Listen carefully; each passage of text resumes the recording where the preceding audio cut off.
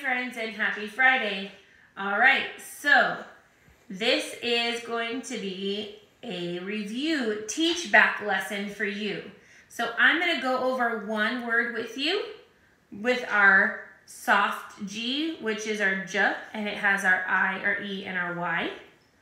And our hard G, which is our G, and any other letter has our G sound, right? If they're followed by. So that's why I put the chipped in the front, because the letters that matter are the ones that come after.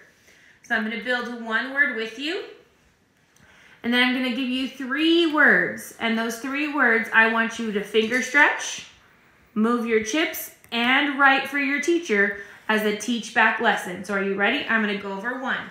So the word I'm going to go over is jean. Ready? J-E-N. Jean. So I have J-E-N. Jean. So when I build that, I have J, E. It's a long vowel, so I'm going to have an N-E. And it's a long vowel, silent E, and the J because the E gives power. Okay, I'm going to give you the 3 words. I want you to build them, finger stretch, and submit them as your teach back. So are you ready? Your first word is smug. Smug. Finger stretch it, build it, and write it. Your second word is gum.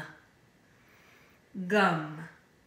Finger stretch, build it, and write it. And your last word is gap. Gap. Finger stretch, build it, and write it. Remember, this is the teach back, so you need to record yourself doing all 3 of those words. Smug, gum, and gap. Good luck, my friends.